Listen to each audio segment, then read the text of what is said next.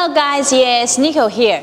The air we are breathing has only 21% oxygen is filtered by our lungs, whereas medical oxygen is highly concentrated and can be produced in several ways. You know that the most common oxygen production methods? They are cryogenic type, PSA type, and the electrolysis type.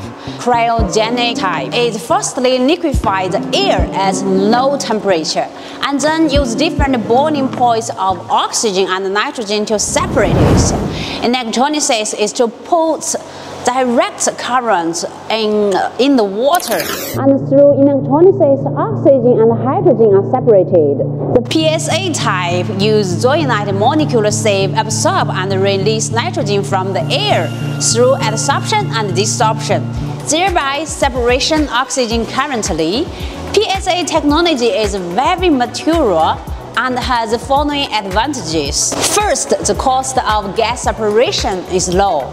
Second, molecular sieves can be reused, and the service life is usually 8 to 10 years. Third, the raw material comes from the air, which is environmentally friendly and efficient. Fourth, oxygen can be taken at any time. The equipment can be easily started and stopped, and the gas production is fast.